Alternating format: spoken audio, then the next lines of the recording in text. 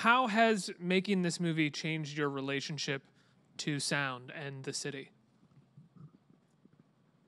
I mean, I'm certainly I've always been, I suppose, hyper aware of sound. This movie certainly didn't help that, but at the same time, I think what I like about this movie at a base level is just I want audiences to be more aware of sound. I think it's we can't ignore it, and we all have coping mechanisms like Peter referenced. People walk around with headphones and you drown things out. But I walked 20 blocks to get here this morning, and I'm passing jackhammers on the street, and I'm like instinctively I'm covering up my ears. Why am I doing that? How is that going to affect my mood for the day? And I think whether we like it or not, sound, we all have a relationship, and it's subconsciously or consciously affecting you. And to be aware of it, I think, is a good thing. There are parts of the city where I love the sound. There's this tunnel in Prospect Park where there's this guy who tap dances, and then you come out of that, and there's like the sound of kids skateboarding along this one little section that like, and then they mess up the trick. They like never land, and then you go further out into the park, and there's just the sound of people like playing a game, like soccer, frisbee, or something. And I sort of love the sounds of the park and going from one group to another. The West African and Caribbean people on the other side of Prospect Park that have a drum circle. I guess you can sort of find it in the parks and the people, but I even like the sound of the screaming subway sometimes in the morning. It's like my day's starting with that like,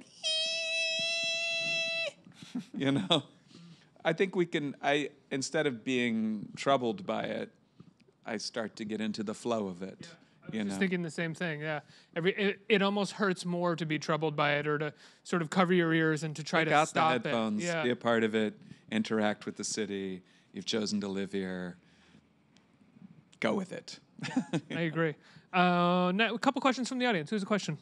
Hi there. You mentioned actually liking the sounds of the city. I wonder if there's any sounds that are kind of like nails on chalkboard that you just cannot stand, that just get under your skin. That's for everybody. You can't just go with it. I have one. The 456 platform at Union Square is one of the worst sounds in the city, in my opinion. And that's the one with the metal gates that kind of come out to meet the train. It's pretty horrific. Yeah, the New York ambulances and fire trucks have a certain pitch that is very irritating. But when you go to other cities like Europe, suddenly it's as invasive, but for some reason it's more melodic and pleasant. I think that might be because we're not as familiar. I don't know. There's Perhaps, something romantic about a European siren, maybe. I like a European siren also. And they're not coming from me. We're just a bunch of romantics. Yeah, no, I have a real problem with where I live in Brooklyn, there's lots of people with small babies. And the crying baby thing, because I'm a parent, means help, And if I'm not able to, it's someone else's kid, and they're just crying, and they're pushing them, that drives me crazy. So I guess human noise.